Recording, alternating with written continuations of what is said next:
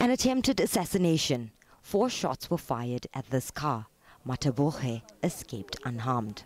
This morning around 2 o'clock, we received a call from the wife of the provincial secretary. When we were on our way to investigate, we met the provincial secretary on our way. Then he explained that he was nearly shot at his gate. It happened just hours before the ANC was due to hold its PGC. The PGC itself is marred by divisions. 2 parallel conferences were to be held today.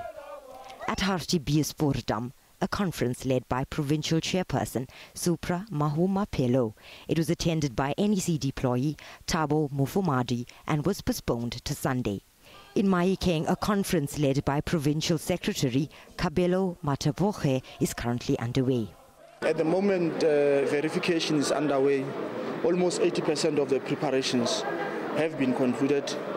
Once all and sundry has been dealt with, the conference will commence. It's yet to be seen how the ANC will respond to the situation. This development poses a serious challenge for Luthuli House. NEC deployee in the northwest, Thabo Mufumadi, has declined to comment. He says that the party should be given space to deal with its internal matters. Meanwhile, police say they're investigating a case of attempted murder.